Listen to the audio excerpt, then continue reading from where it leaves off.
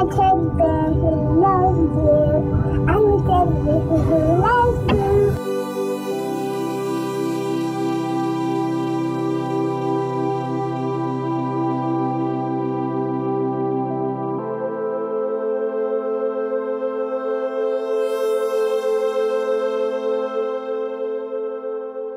It is with a heavy heart that I feel need to write this today, but for my kids' sake, I need to do everything I can for myself and ultimately for them. My ex-wife has gone out of her way to make the last 3 years of my life nearly torture. I have been a victim of deprivation of parental rights, financial loss, defamation of character, abuse, and more importantly, my children have had to witness and endure themselves physical and emotional abuse. I believe that my ex-wife no longer understands how to be a parent. I believe that she does not realize what she is currently taking away and has taken away from me and also my children. Until this day, I do not understand why she felt that complete annihilation of her family was a good plan. She first had to destroy me, the father of the children, while not respecting that she is destroying them as well in the process. My children on countless nights cried, afraid their father would be arrested in front of their eyes, or that they would not see me for long periods of time again and again. My son and my daughter have had to go through physical and mental abuse over and over.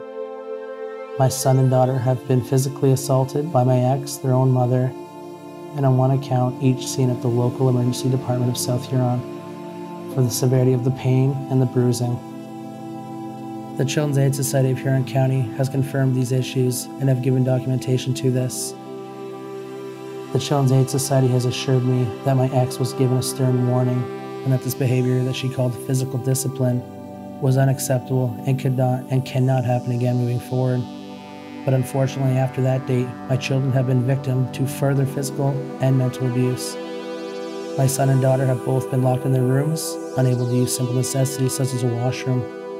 This ultimately leading them to urinate in their bedroom vents and their dresser drawers.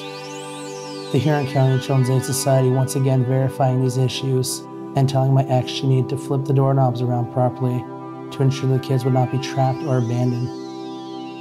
The thought as their father, knowing this is happening, not being able to help, as I know my ex will again have me arrested on false accusations, and in my mind, knowing she will be given just a simple warning from either the Children's Aid Society or the OPP. The long-term effects of all these things that my ex inflicted on my children will not only take them years, but possibly a lifetime to comprehend the trauma and the pain that my ex inflicted upon them. While I have been following the instructions of the Children's Aid Society and the courts, my ex has been creating an environment of paranoia and fear in my children and in myself. My ex has gone through great lengths to convince the children and the world that I am a monster. Our children should have been and should be focused on school, sports, friends, and growing up like a normal child should be. But the time has been spent using my children to aid their malicious intentions and watching their mother destroy their father. My worry for my children is that they will not understand why their mother would not and did not want them to have the love and support of both parents. You have stolen almost 3 years now from the children and myself that they cannot get back and that I cannot get back. There are times where full months at a time I would not see my children and they would not see me. Despite the court order already set out by Justice McDonald, the OPP trying over and over where you would refuse and not follow that order. The OPP told my ex the importance of following the order and how this will affect the kids, and you would still not listen. My ex knows that seeing my children is the most important part of my week and has made countless remarks about how she can and will take away starting with my Wednesdays, which you will see my ex is trying in these next court proceedings. What? I wanna go! Pardon? I wanna go. I can't make that decision, buddy. You gotta ask Mom if you can stay. I'm gonna leave this here though, okay? I'm back for Mommy. You're back already? What? I only got to go for nothing. I already told you, if you want to stay with Dad, you gotta have your Mom, okay? Daddy. I know. Give me a hug. You gotta keep me warm. I'm turning into a snowman out here. Oh, you're a snowman? Yeah. You ever seen Santa Claus 3 where the guy's an Iceman? No. Oh. I haven't seen the Iceman. I've seen this Iceman. You scared me. Alright, let's see if she's out there. Ready? Jump, jump. Oh my goodness. My children now live with a man that my ex is dating who has inflicted mental abuse upon my kids and even had his own daughter at the age of 7 who was removed from his care in the same home for physically assaulting her. On one occasion, I had to watch my children jump from my ex's boyfriend's moving vehicle as he told my kids when my friend, the third party, shut the car door at a drop-off that if they do not listen to him, he would call the police and have me arrested. My heart sank seeing this, again feeling helpless and angry that I cannot protect my children. This too showed me that in the minds of my ex and her boyfriend, that they use the justice system as a malicious tool, a crutch, to only hurt me and further damage my relationship with my children and in my finances. You have a good week, okay? And look at me.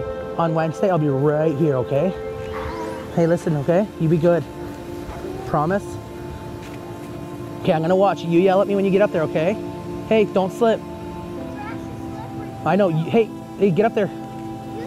I'm freezing. Hey, when you get up there, let me know you're up there, okay?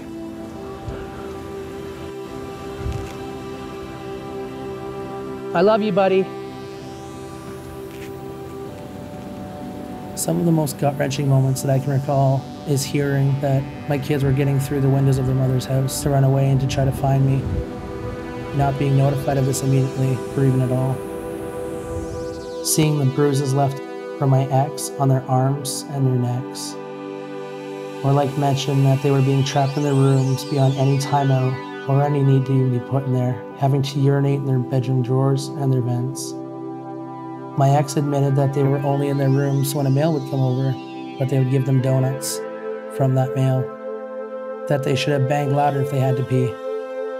The trauma this has caused them is something they will again live with for the rest of their lives.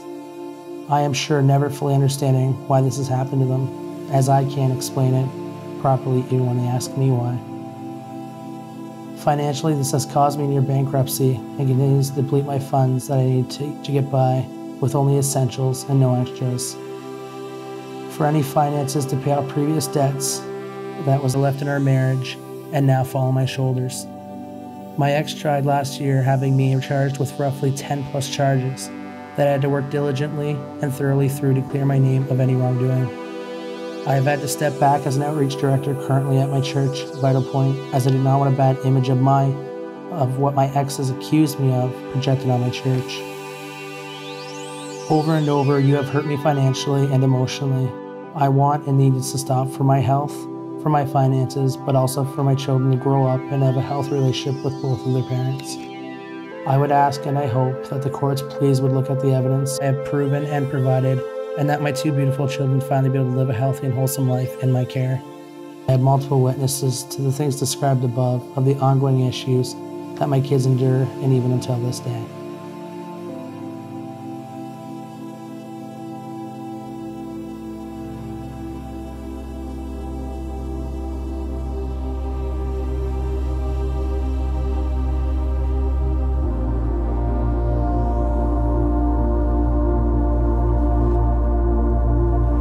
My name is William Fletcher. I've been a friend of Josh's for about a couple years now. I was already helping Josh with pickups and drop-offs, but I didn't become a supervisor until August, officially. I was supposed to supervise pickups and drop-offs, so I'd have to be there present and witness Caleb coming up to him and being in the vehicle, being at home with him if needed. Pretty much anytime Caleb was around and Josh didn't have somebody else around, I'd have to be there. After a while of doing it, I kind of wondered what the point was, because I haven't really seen or heard anything bad at all, so I'm not sure why I'm still having to do that, but Caleb was not excited to leave his father. That's what I noticed a few times. He would say it. He would lock himself in the vehicle. Josh would go over to his side of the door and try and open it, and Caleb would lock it again. They would have their back and forth of Josh trying to convince him he's got to go. And it stressed out Josh an awful lot, as I think it did Caleb too, just from what I've seen. We've pulled over before and I've let him vent, explain, kind of let him go through the motions of what he's feeling and that, and let him talk to me about it. This way, when he's with Caleb, he's not experiencing it and trying to balance all that all together. But I definitely know it stresses him out a lot. Not only just trying to be a father to Caleb and trying to be there for him for whatever Caleb is going through, but also with those allegations against you, especially when you're not guilty of it. Like that would definitely weigh on a person. I know it really does weigh on him a lot. It definitely makes me wonder whether this is something I would want. I would want to get in a situation like that. So I mean, it definitely brings up those questions. As far as how it makes me feel, I mean, financially it's ruining him. Physically, you know, being stressed, wondering how you're going to afford a lawyer, how you're going to afford a car payment when you have all this going on. I've heard him say that he gets punished if he tries to hug Josh. I've heard that once, I believe. We were in the vehicle, and I can't remember how the conversation started, but it just resulted in Caleb saying that he will get punished if he tries to hug Josh. He gets his electronics taken away. That was one that I do remember. I don't see why another parent would do that. It doesn't make any sense to me. I think that wanting to hug your parent is pretty normal, so I don't see why that would be a punishment. So I would think that when growing up, they would probably develop poor coping mechanisms. I'd hate to see that for them. You know, I really think they deserve to be in Josh's care full-time, at least for a while anyway, until these issues get resolved. I've been involved with Josh's life for a while. I was good friends with his ex, so I kind of saw both sides of it and was in the thick of it, I guess. She would tell me one thing and I would give the message because she wanted someone who was kind of neutral in it. And even then I would see her do a 360 and it all of a sudden, I'm the bad guy. It's kind of how it all came to ends with her. Even at the beginning with her stating like she didn't want the kids around me or around my children because of how I raise them or do things.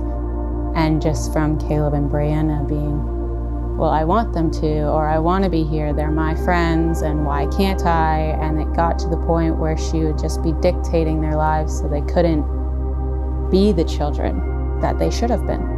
I do believe that, yes, the children were mistreated in more ways than one. I do think that things need to change. They need to be more involved, not just say like a weekly or monthly check-in or over the phone. They need to prioritize solely just the kids, not just going in and checking for the houses or we've seen this or this, but to actually sit down, be involved, and spend an hour or two every week just getting to know the situation and the people before any assessment could actually be made. My experience, it's me who's been steamrolled and just fighting to get my voice heard over a dominant male is difficult, and I feel she had gone in on this on the total defense, even though it was her who played the first card. And if people actually learned to communicate, that it all could have just been avoided. I believe that all separations or divorces need to start as a no fault. So each person has a say at the beginning to state their case, who they are, and no one is prioritized over the other. I believe taking everyone's statement with a grain of salt until you've got supporting documentation, which is why I kind of believe that every case should go in on a separation or divorce as a no fault, because you can then prove this is who I am and no, that is a lie, because as I've already proven, that's not who I am or something I would do. going in on the opposite of that and someone is prioritized over the other, they're going to be blinded to those facts and those things, and they can be steamrolled over. I think it's important to remember that in a divorce or separation, even though you hate each other now, you didn't at the beginning. And those qualities, they didn't just go away. Like, I get people change and everything. But you once were with this person because you loved them or you wanted them. And if there's children involved, it is important that it isn't only one-sided. Even if the one person has completely wronged you, they still deserve to be part of the children's lives, and it's up to the children to make their own judgment on the parental figure or guardian. And it's not up to the adult to tell them how to decide or how they need to live.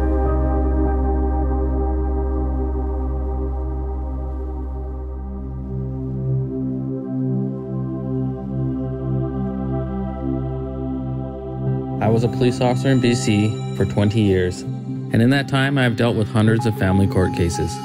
I've personally and professionally witnessed how skewed the justice system can be toward women. In my experienced opinion, the court system is still stuck in the past when the mother was traditionally the main child caregiver. That is simply no longer the case. With lots of single fathers out there as well as same-sex marriages, to think that the mother is the only caregiver and to continually side with her is an archaic way of thinking. When it comes to these situations, each one needs to be examined for the totality of the circumstances. Let the facts speak for themselves and then decide who is currently in the best position to be the primary caregiver. It shouldn't just be a given that the best caregiver is automatically the mother.